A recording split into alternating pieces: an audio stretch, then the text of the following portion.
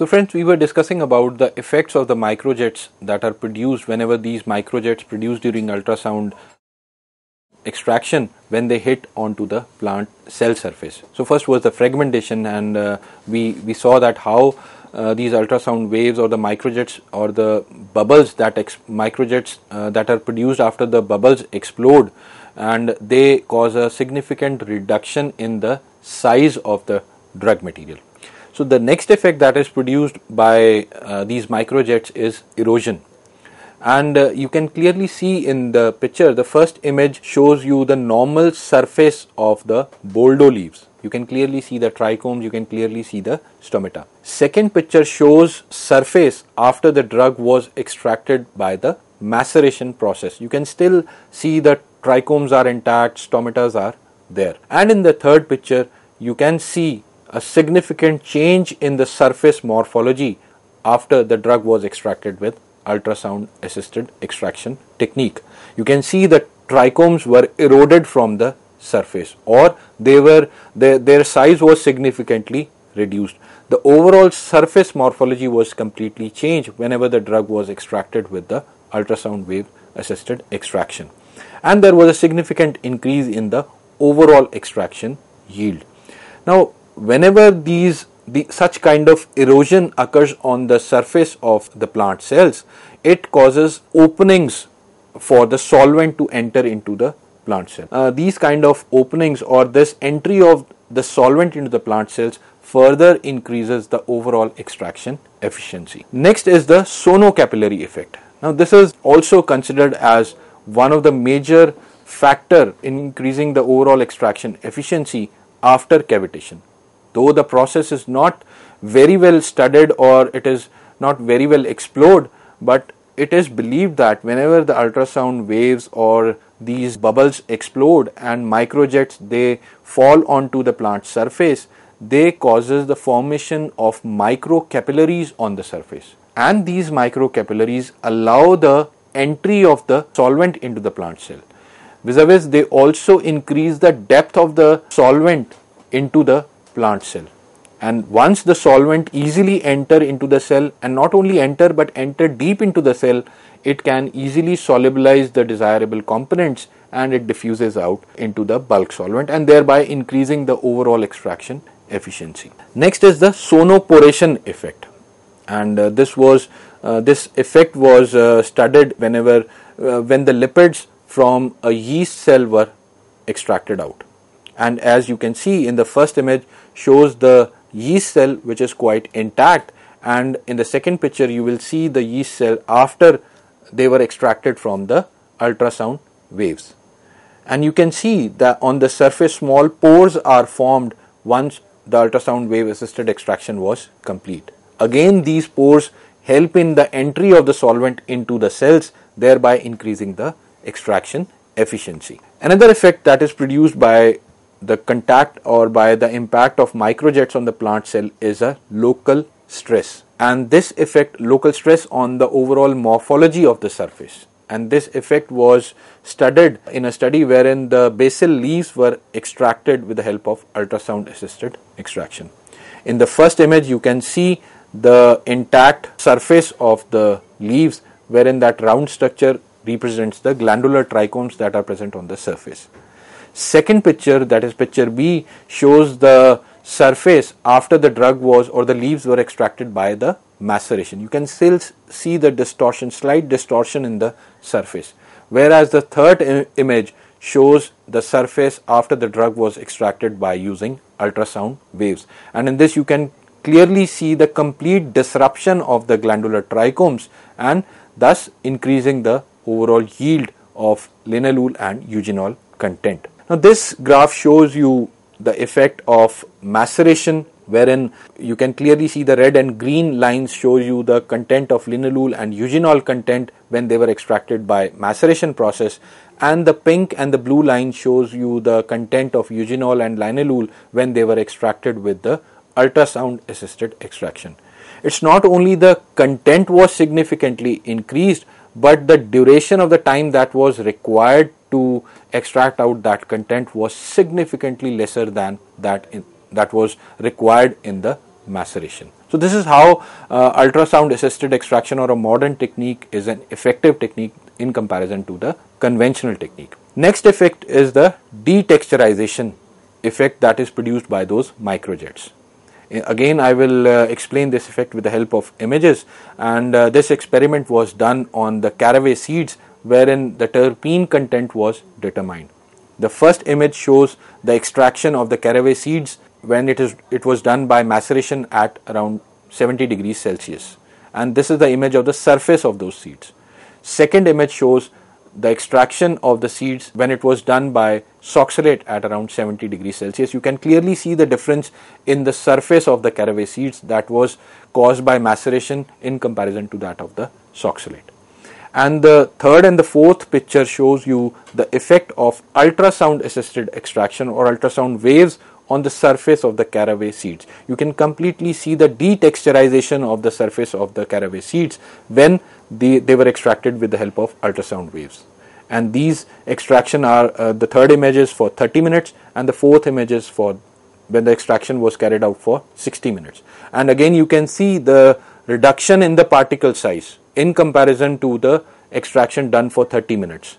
So this is how these microjets have an impact on the surface or on the plant cells, which cause an increase in the overall extraction yield. You can also see the effect in this form of the table, wherein the content of caravone and limonene was significantly increased when they were extracted using ultrasound assisted extraction.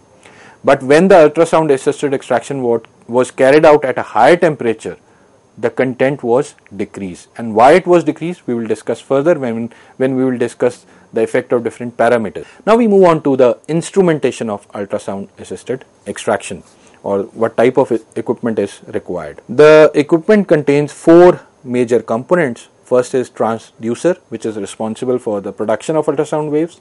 Second is emitter or reactor, which is responsible for the amplification of the waves that are produced. And by and large, we will see that majority of the labs, either they use bath type of reactors or they use probe type of reactors or probe systems. And it has been found that probe systems are far better than the bath systems. Then there is a thermostat which help in regulating the temperature, and the timer which help in regulating the time of the extraction. So as I told you, now we move on to transducers, which are the major component of the equipment. As I told you, these are the components which help in generating the ultrasound waves, and not only generating, but they also help in detecting the ultrasound waves. And depending upon their mechanism, how they produce ultrasound waves, these transducers can be piezoelectric, they can be magnetostrictive, they can be capacitive or electromagnetic. Amongst all these types, piezoelectric transducers are the most widely used transducers in the ultrasonic extractors or ultrasonic equipments. And these piezoelectric transducers are made up of either of quartz, barium titanate, lead zirconate titanate, that is PZT, polyvinylidene fluoride, that is PVDF. So all these materials are used to make these piezoelectric transducers. Earlier, these probe emitters or the probe sonicators were made up of titanium, but later it was found that during the extraction process, those probes, they cause fragmentation or of the titanium particles into the extract, and therefore now titanium is being replaced by either quartz or the pyrex material. In this image you can clearly see different types of ultrasonicators.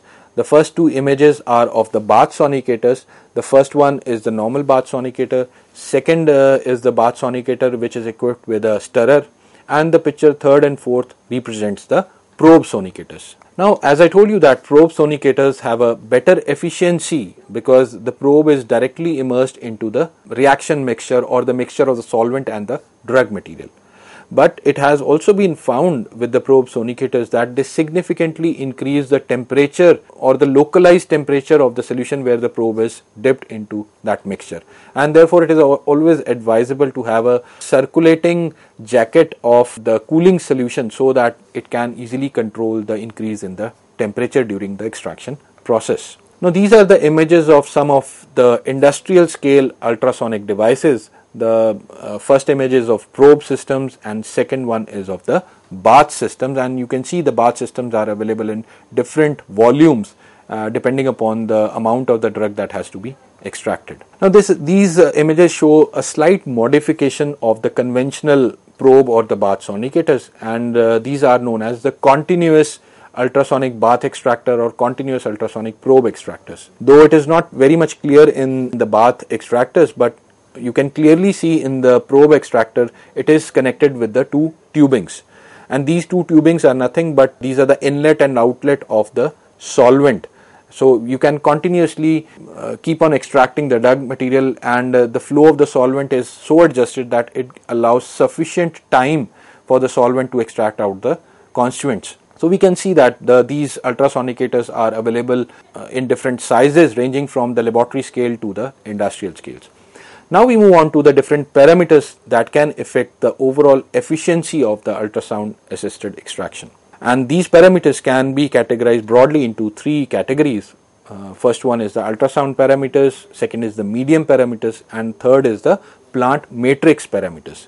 So ultrasound parameters include the frequency and power of the ultrasound waves, intensity or amplitude of the ultrasound waves, and shape and the size of the reactor that is used for extracting the plant material.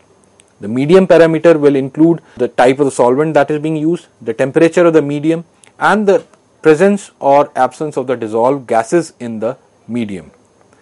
Then the matrix parameters include the particle size of the plant material from which we want to extract out the desired phytoconstituent, or for which we want to prepare the extract, and whether that plant material is dry or hydrated. That also have an impact on the overall efficiency of the extraction. So coming on to the first factor, that is the frequency of the ultrasound waves. Now we know that frequency is nothing but the number of the cycles per second, and it is generally measured in hertz. Now more number of cycles in given period of time, it means more number of compression and rarefaction phases. Now we know that these microbubbles are formed during compression phase and they expand during the rarefaction phase. That is, we have to give sufficient time to those bubbles to expand during the rarefaction phase. So if we increase the frequency, that is, we are increasing the number of compression and rarefaction phases in given period of time. Therefore, we are not allowing the bubble to expand properly.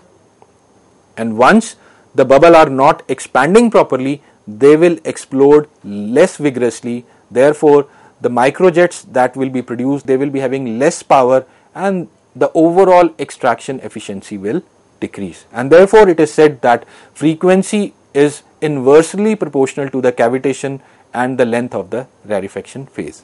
So if you want to increase the frequency, then definitely it will have a negative impact on the extraction efficiency of the process. So there was an experiment done when the frequency of the ultrasound waves was increased from 20 kilohertz to 500 kilohertz, and you can see when the ultrasound waves were used at 20 kilohertz, the average duration that was required for a bubble to burst was 10 microseconds, and the average diameter of the bubble was around 330 micrometers. When this frequency was increased to 500 kilohertz, the average time was decreased. Average time for required by the bubble to burst was significantly decreased to 0.4 microseconds, and the average diameter of the bubble was also significantly decreased, and it was found to be 13 micrometers. This is the effect of the increase in frequency, and this effect is a negative effect on the extraction efficiency. Further, it has also been found that higher frequency causes resistance in the mass transfer rate, thereby decreasing the extraction efficiency.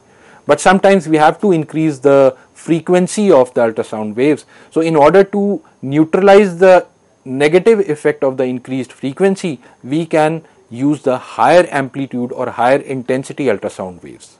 How it happens, we will discuss further. Next factor is the power, that is the amount of the energy that is transferred. Now this is an important factor for the reproducibility of the results. majority of the literature you will find that either the frequency of the ultrasound wave has been disclosed, or the duration of the extraction has been disclosed, but not the power at which ultrasound waves were used. Now, the power of the waves can be measured either by physical method or by the chemical methods, and physical method involves the measurement of the pressure that is generated by the ultrasound waves, and that pressure can be measured with the help of hydrophones or optical microscopes, or the heat that is generated by those ultrasound waves in terms of calorimetric methods. Whereas chemical methods are widely used, wherein they measure the amount of OH radicals that are formed during the ultrasound waves.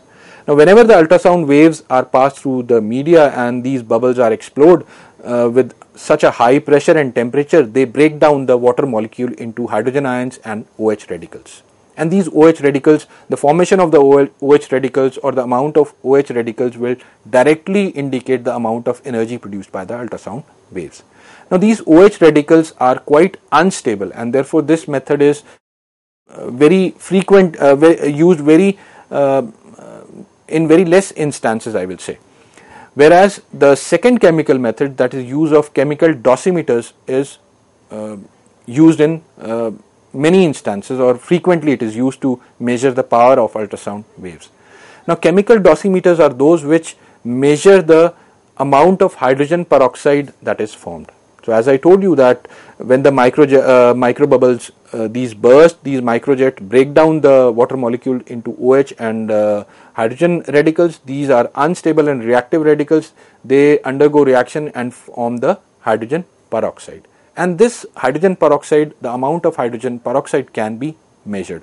One such example of chemical dosimeter is an iodine dosimeter, wherein the hydrogen peroxide that is produced reacts with the iodine to form iodine molecules, and these iodine molecules, the amount of iodine molecules can be measured with the help of UV spectrophotometer. So this is how you can measure the power of the ultrasound waves also, and the power can be represented by this equation, wherein M is the mass of the solvent, Cp is the heat capacity of the solvent at a constant pressure, and dT by dt is the rise of the temperature per second during the extraction. So it has been found that high ultrasonic power causes major alteration in the materials that are induced by the greater shear force that is produced by the high power ultrasound waves. So one has to be very careful while adjusting the power of the ultrasound waves, because it may have a negative impact on the overall extraction efficiency, but by and large it has been seen that if you increase the ultrasonic power, it increases the extraction efficiency, but up to a particular level. Next factor is the intensity or the amplitude of the ultrasound waves. Now these represent the energy that is transmitted per second per meter square of the medium. So we discussed that the frequency, increase in frequency will have a negative impact on the extraction efficiency, because it will increases the compression and rarefaction cycles per second in a given unit of time. Now this negative impact of increased frequency can be neutralized with the help of increasing the amplitude of the waves. By increasing the amplitude, we are increasing the intensity of the compression phase, and vis-a-vis we also increasing the intensity of the rarefaction phase, which help in the vigorous explosion of the bubbles, which help in expanding of the bubbles and vigorous explosion of the bubbles, thereby producing the microjets. But the downside of using higher amplitude is that it has a negative impact on the life of the transducer, which is considered as the heart of the ultrasound or the ultrasonicator.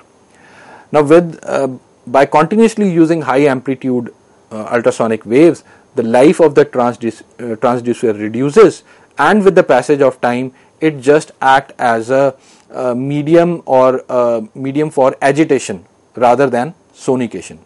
So therefore one has to be very careful while selecting the high amplitude ultrasonic waves. But if you have to use, we can use high amplitude waves when we are using viscous solvents or viscous media, wherein we have to increase the frequency, and when we increase the frequency we have to increase the amplitude of the waves.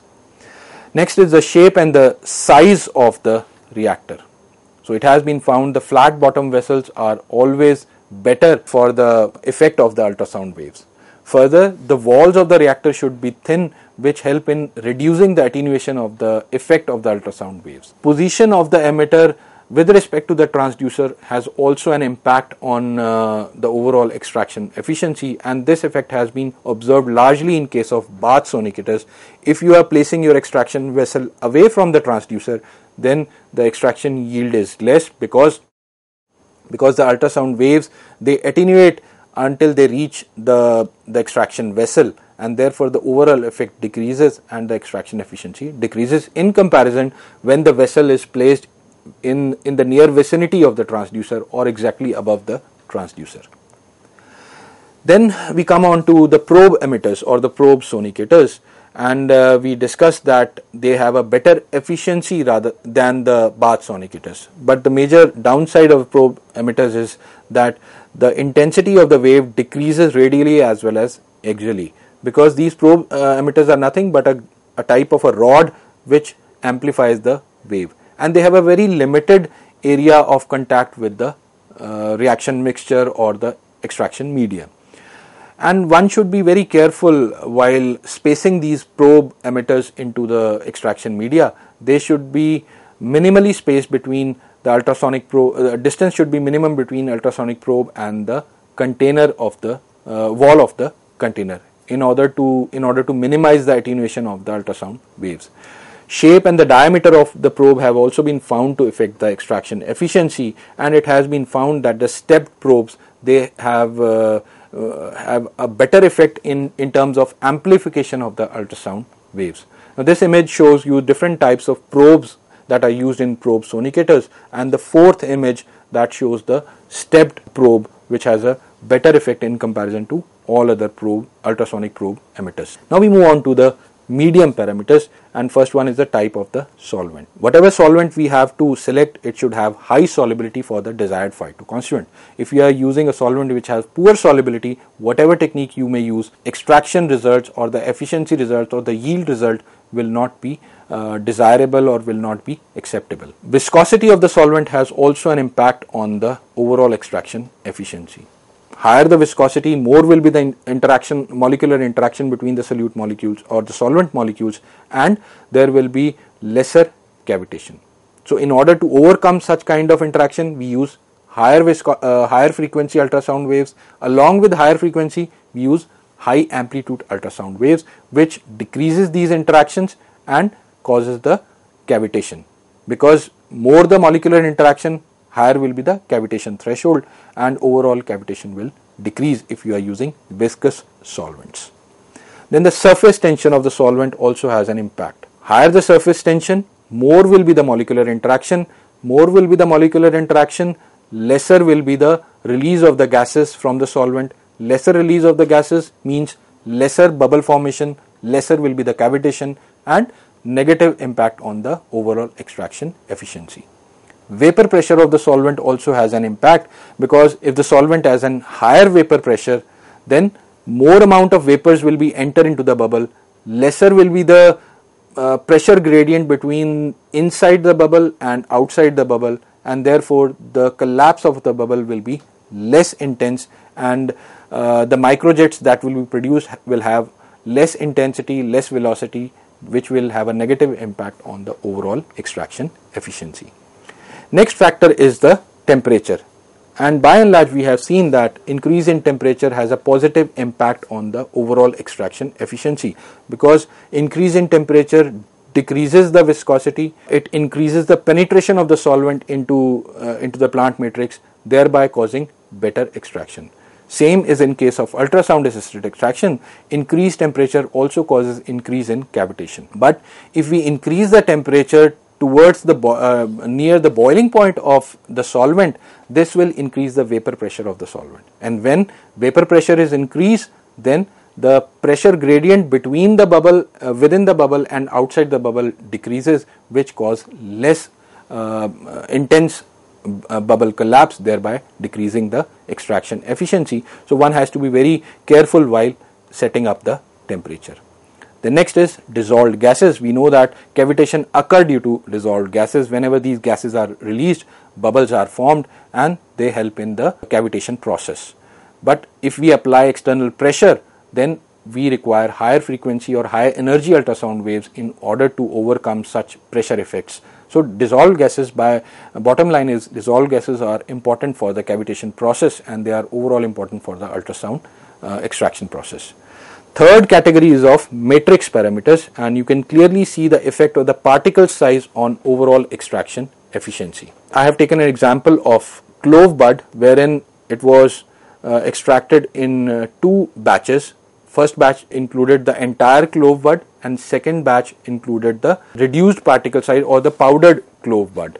And you can see significant increase in the eugenol content that was extracted when the powdered clove buds was used. So lesser the particle size, greater the surface area, more contact with the solvent, better extraction. But if we use finer particles, then these finer particles sometimes forms agglomerates in the places away from the transducers, that further reduces the overall extraction efficiency.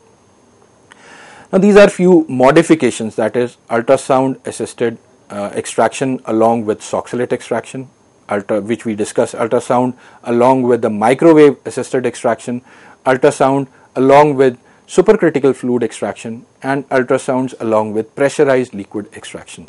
So these are the modifications, how modern techniques can work in combination with other modern techniques as well as with the conventional techniques. So these are a few examples of ultrasound assisted soxalate extraction. Gracia and Castro are considered to be pioneers in developing this ultrasound assisted soxalate extraction, wherein ultrasonic probe is placed in near vicinity of the soxalate extractor.